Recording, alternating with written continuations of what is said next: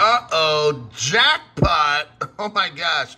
Former Alameda CEO, Caroline Ellison, Sam Bankman-Fried's ex-girlfriend doing the nasty.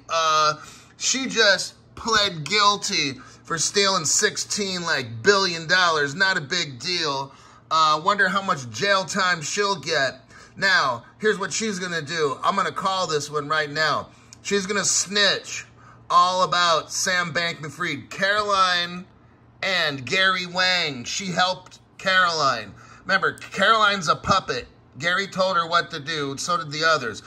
Caroline Ellison's going to sing like a bird and turn in good old ex-boyfriend Sam Bankman-Fried.